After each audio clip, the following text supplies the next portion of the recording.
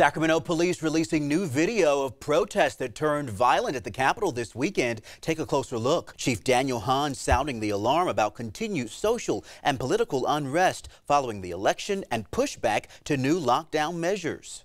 This increased violence impacts our entire community and should be a concern for all of us. So historically speaking, Chief Hahn, have we always witnessed some physical disagreements after elections?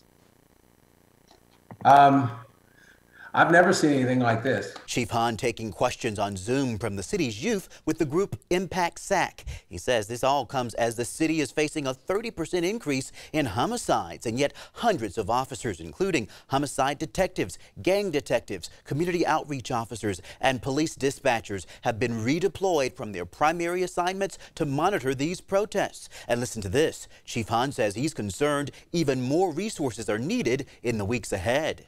Well, it's going to be an all-out melee. So, yeah, I would say the way they're going, I wish we had more officers. Body cam video shows police literally having to hold the fence to keep opposing protesters separated. We're told at least 3 officers were injured from objects being thrown and lasers directed in their eyes. If we can identify who's throwing frozen bottles, we will arrest them, because that's not a protest. This all comes as just hours ago, Chief Hahn and Mayor Darrell Steinberg met with the family of the 2 teen brothers shot and killed at Arden Fair Mall on Black Friday, while the mayor is apologizing to the family in an ABC 10 exclusive later in the show.